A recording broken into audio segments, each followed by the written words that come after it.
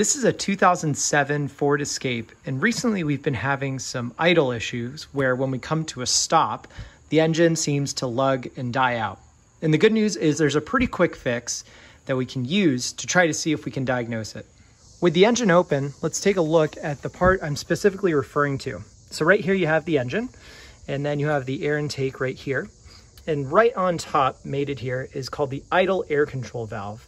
This valve basically allows some additional air to flow into the engine when it is at idle.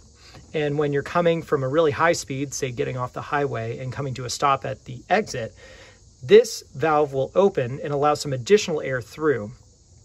If it's not opening correctly, it will cause the engine to run lean and basically die out, not be able to have enough of the air-fuel mixture to be able to run. So we're gonna actually replace this part. Gratefully, it bolts right on, and it's a pretty quick fix.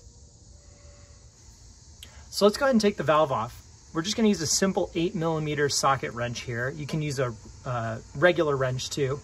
And one pro tip, if you're doing this after you've been running your engine for a little bit, let this cool down a little bit. This is bare metal. It's gonna be really hot as it's really close to the engine. So let's go ahead and take those screws off.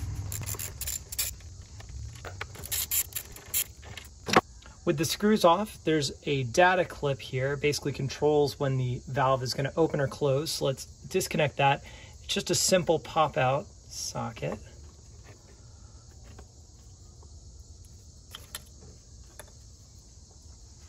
And with the valve in hand, you can see it's pretty grimy. And if you look inside, you can see some carbon buildup. And that's what's not allowing the valve to correctly open and close to let more air in. So let's go ahead and put our new valve in. You can see it's a lot cleaner, so hopefully this is going to work out a lot better. You also need to be sure to replace the, there's a silicone lining there to help keep a good seal, so be sure to replace that if that comes with your kit as well. And with that silicone in place, all we have to do is just take our screws and re-thread in the new valve.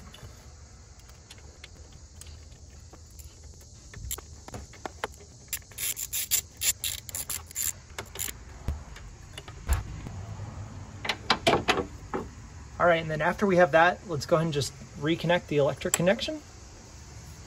And our valve is fully installed.